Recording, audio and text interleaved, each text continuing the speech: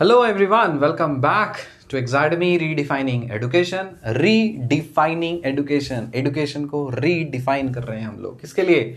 Average and below average students के लिए. UPSC Mathematics optional का कोर्स चल रहा है हमारा. नया कोर्स स्टार्ट होने वाला है जिसका नाम है Analytic Geometry.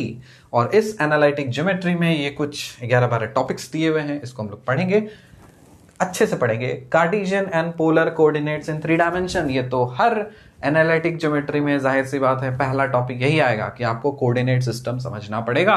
कार्टेशियन होता है और फिर पोलर भी होता है, ये सारे टॉपिक्स. ठीक.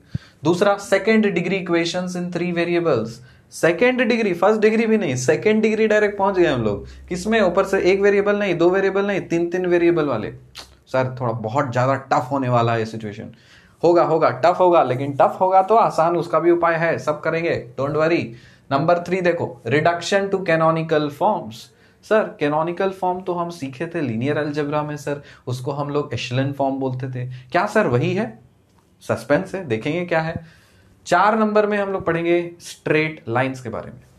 स्ट्रेट लाइंस वर्टिकल हो सकता है, हॉरिजॉन्टल हो सकता है, ऐसे जा सकता है, ऐसे जा सकता है, कैसे भी जा सकता है, कर्व नहीं होना चाहिए. स्ट्रेट लाइंस पढ़ेंगे.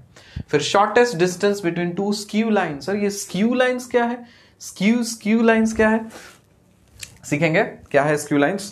प्लेन्स पढ़ना है, स्फीयर पढ़ना है, कोन पढ़ना है, सिलेंडर पढ़ना है. सर ये सारे शेप्स तो हम लोग बचपन में सीखे थे सर. प्लेन, स्फीयर, कोन, सिलेंडर, ये सब बचपन में मैडम बोलती थी बनाओ, रंग भरो, कलर करो. सर जब बड़े हुए तब इसमें उसका ज्योमेट्री पढ़ना पड़ रहा है. ठीक है.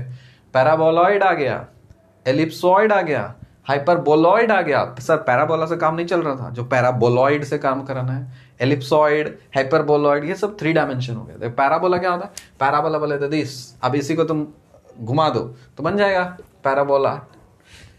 कैलकुलस का अगर बेहतरीन नॉलेज है आपको तो दिक्कत नहीं होगी. इसलिए कैलकुलस का पहले लेक्चर कंप्लीट करो, कैलकुलस सीखो, उसके बाद जहां जहां कैलकुलस का एप्लीकेशन पड़ेगा वहां यूज करना.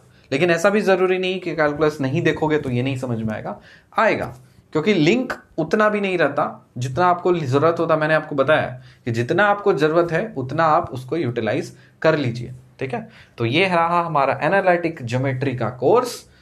अगले लेक्चर से हम लोग स्टार्ट करेंगे एनालिटिक ज्योमेट्री. काफी प्रेम से, काफी शिद्दत से, काफी प्यार से, काफी तमीज से पढ़ेंगे.